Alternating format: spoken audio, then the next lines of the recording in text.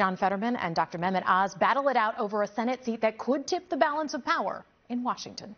I'm here to tell you, abortion bans hurt women. In Center City, doctors talking medicine and politics today. This group gathering with the Fetterman campaign to take aim at his opponent, Dr. Mehmet Oz. We are here to warn voters about the threat to the health and well-being of every Pennsylvanian if Mastriano and Oz get elected. Also wading into the governor's race under the banner Physicians for Fetterman and Shapiro. And John Fetterman has another rally scheduled for this weekend. He was in Montgomery County last weekend, you may remember, and this time he is planning a rally in Scranton with Senator Bob Casey, who he hopes to later join in Washington.